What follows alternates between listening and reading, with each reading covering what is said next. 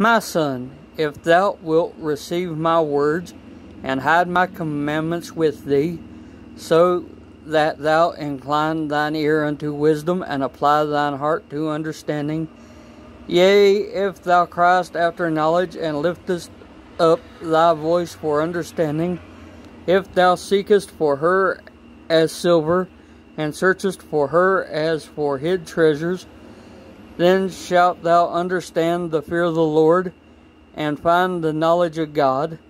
For the Lord giveth wisdom, out of his mouth cometh knowledge and understanding. He layeth up sound wisdom for the righteous. He is a buckler to them that walk uprightly. He keepeth the paths of judgment, and preserveth the way of his saints. Then shalt thou understand righteousness and judgment and equity, yea, every good path.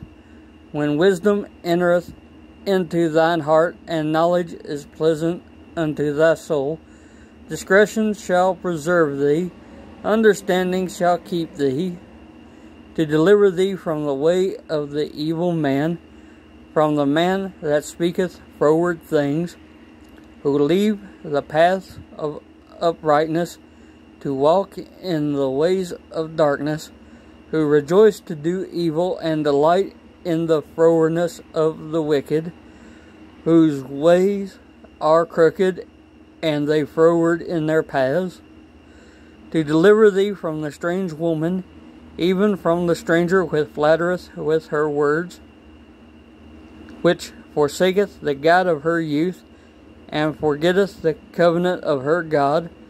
For her house inclineth unto death, and her paths unto the dead. None that go unto her return again, neither take they hold of the paths of life, that thou mayest walk in the way of good men, and keep the paths of the righteous. For the upright shall dwell in the land, and the perfect shall remain in it, but the wicked shall be cut off from the earth, and the transgressors shall be rooted out of it.